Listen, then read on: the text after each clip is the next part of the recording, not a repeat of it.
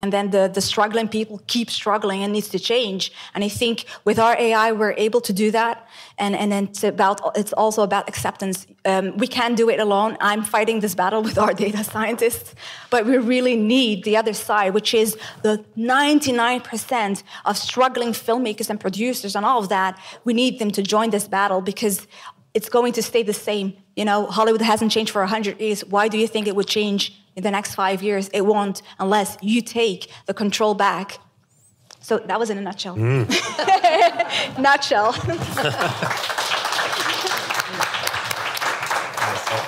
I love it. So your mission is to empower storytellers and writers. So the technology gives them the understanding of how they can improve their work. Not just is it about making it sort of more commercial or both, or quality-wise? It's about validation. You have a project and you need to know what is the potential of this project that that I want to pursue. It shows you what the potential is. For example, I'll give you a few examples.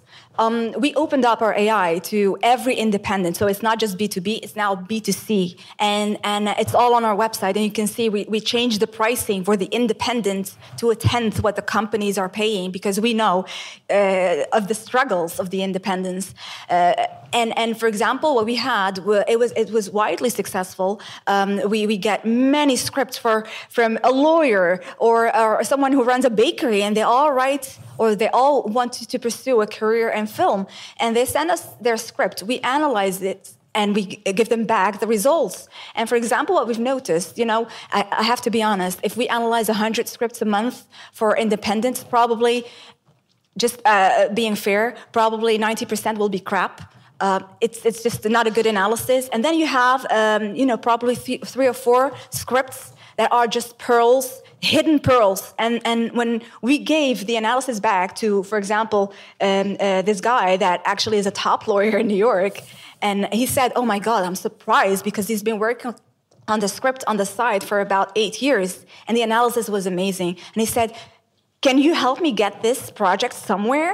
All of a sudden, we're now, as a tech company, in this position where you analyze scripts, and a bunch of them are not great, and then you have a handful that just have amazing analysis, and we, as data scientists, think about it and go like, okay, we need to do something with this material. So we contact the screenwriters again, and we tell them, listen, are you open are you open to this? If we just pass your script on and the analysis on to, for example, the studios that we work with, or the distributor, or a film fund that we work with, and they're very happy because all of a sudden you're doing something that they've been trying to get to for years. And this is something that we actually did for a few screenwriters. Their scripts today are being actually considered by very big parties.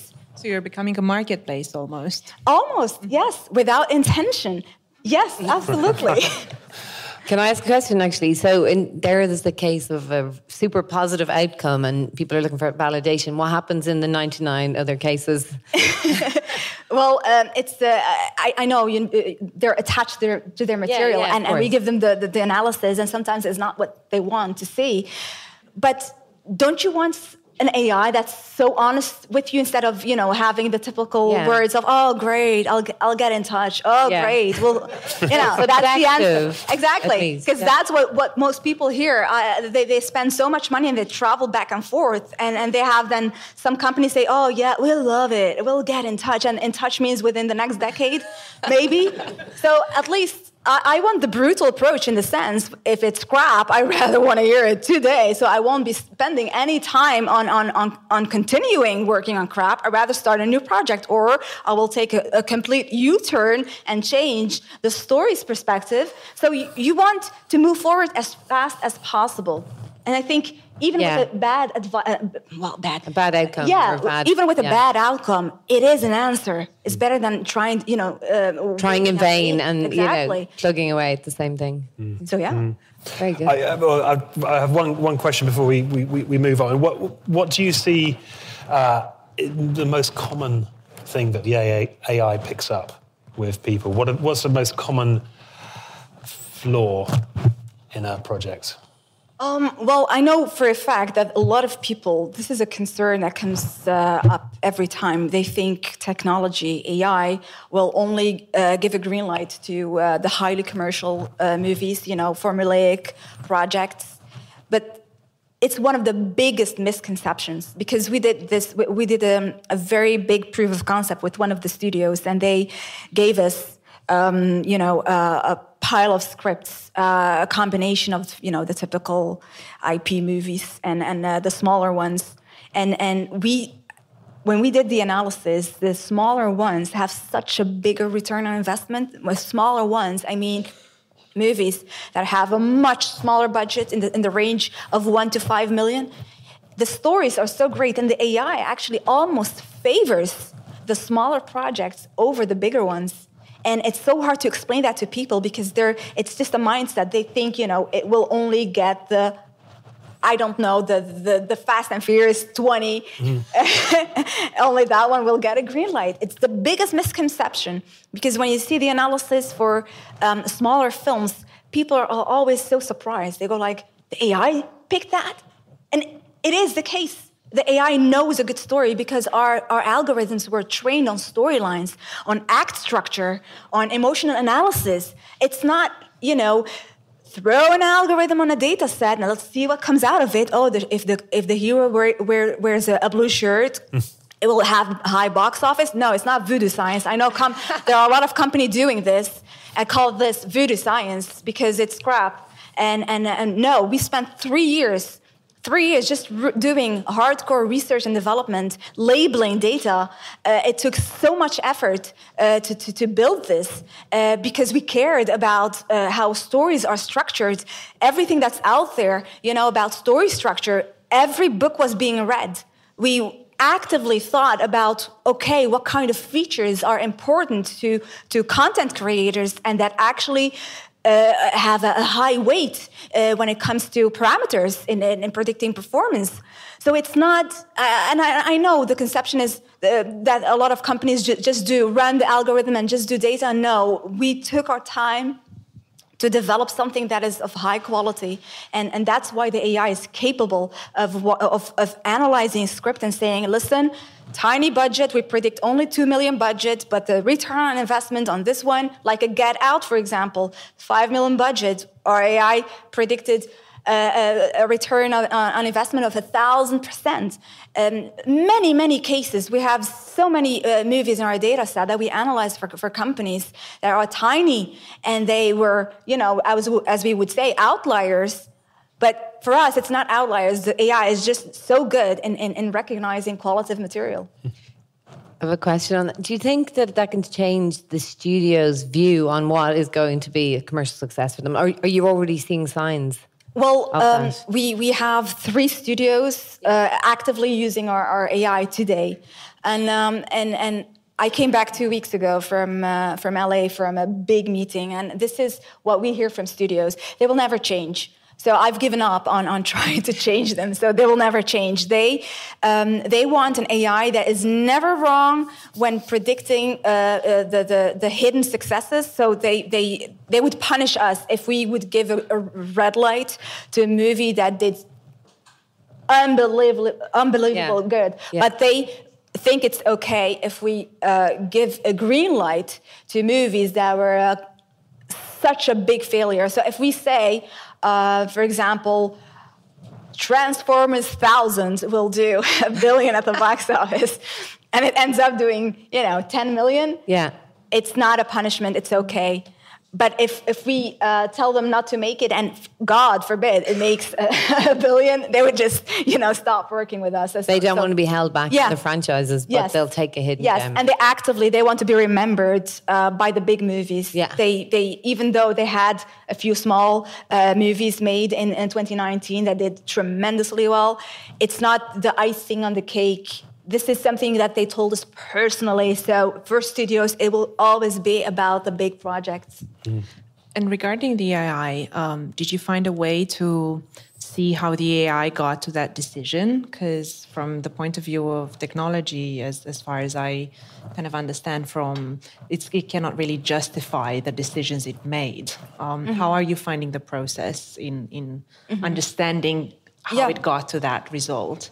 It's what you're saying is true, because a lot of times the AI just thinks because it thinks that it's the black box approach. They tell you this is something great, and you go like, why? Well, because it is.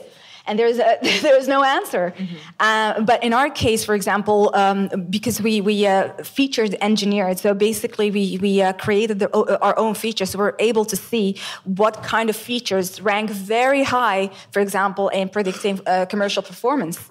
And I'm giving away my secret sauce. But the truth is that the emotional analysis of your characters is so important. If 450 parameters go into a predictive model, that's a lot, but I can tell you in the top 10, they outweigh the rest, the 300 or 400 something. So the top 10 is really about the emotional analysis. Your act structure is very important as well. It's something that we never thought that would be ranked up there, the act structure. But again, it's very important. These two features rank extremely high in predicting commercial performance. There you go. So it's and other things, like you said, it's like, oh God, I have no idea why the AI is saying this. just ask him. It's his fault. I don't know. I mean, that's fascinating. So let's move on, because I'm sure we're going to circle back to some of these things. So Maria, we've now got our script. It's brilliant. It's validated, and we want to get financed. Tell me about Film Chain. What was the origin of Film Chain, and why? And then tell me about how it works, the blockchain and everything. Go. So definitely my background was as a former producer and line producer. So I come from storytelling, filmmaking background, and I had an amazing encounter again with my co-founder Irina, who comes from much more of a mathematical and tech background and governance and economics. So we joined forces because, as you said, as a producer, we were having these amazing productions, and we were believing in the script with or without an approval at that point.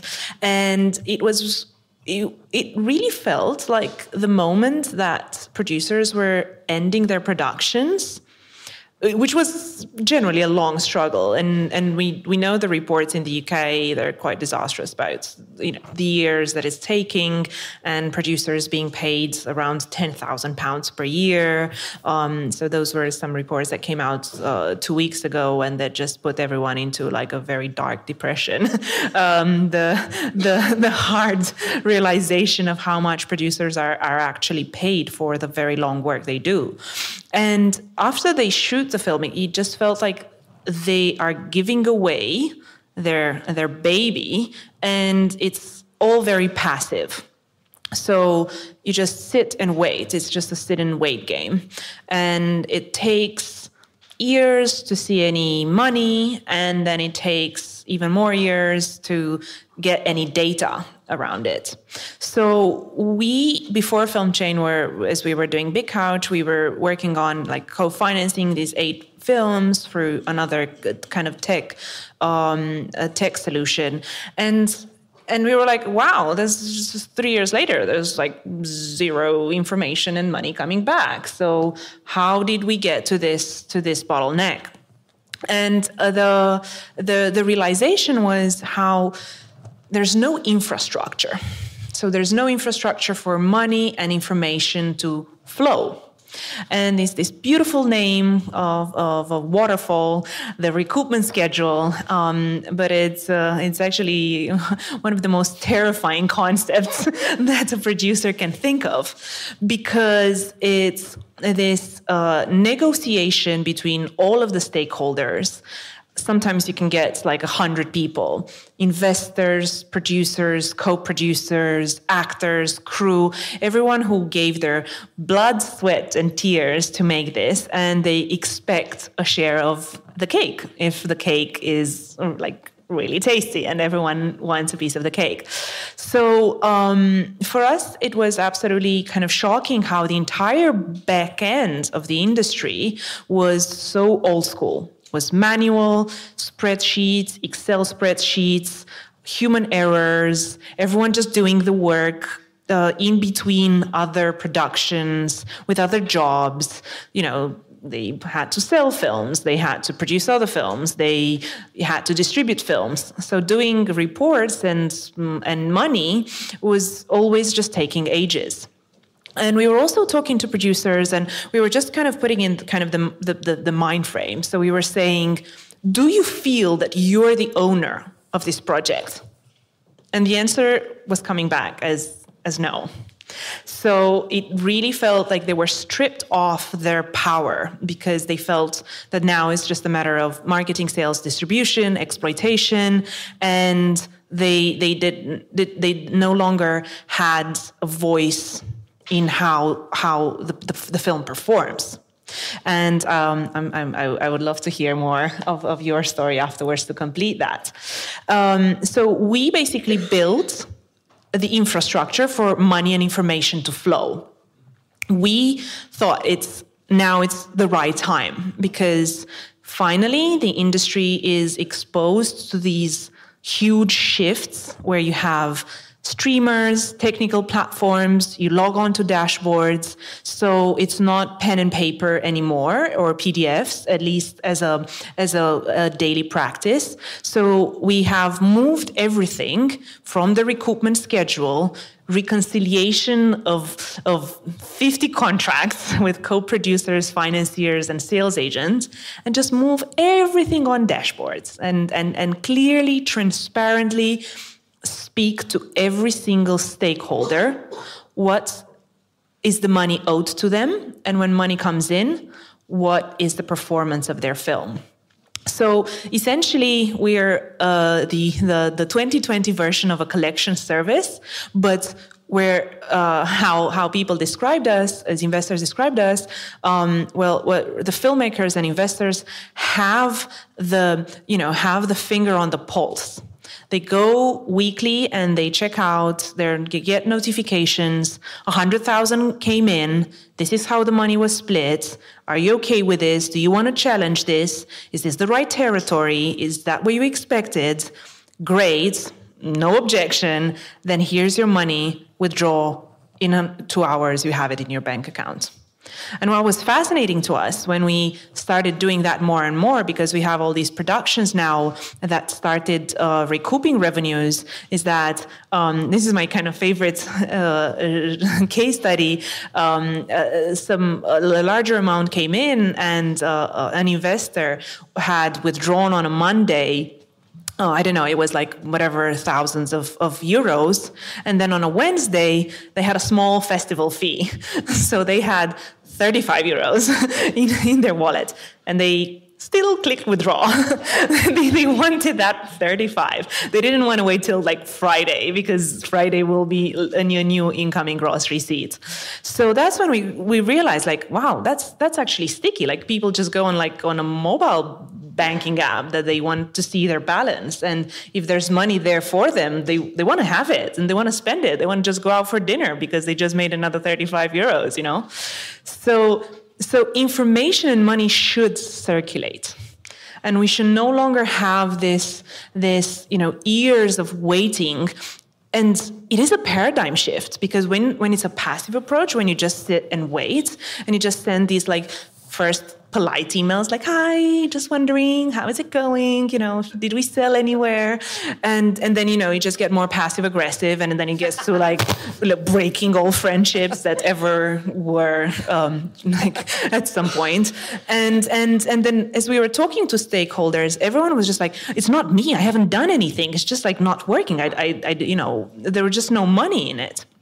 So we saw how we're fixing the trust, because when you have transparency, you're able to build trust, and everyone knows, like, this is what came in, these were the deals that were made, this is how much we sold, and this is it.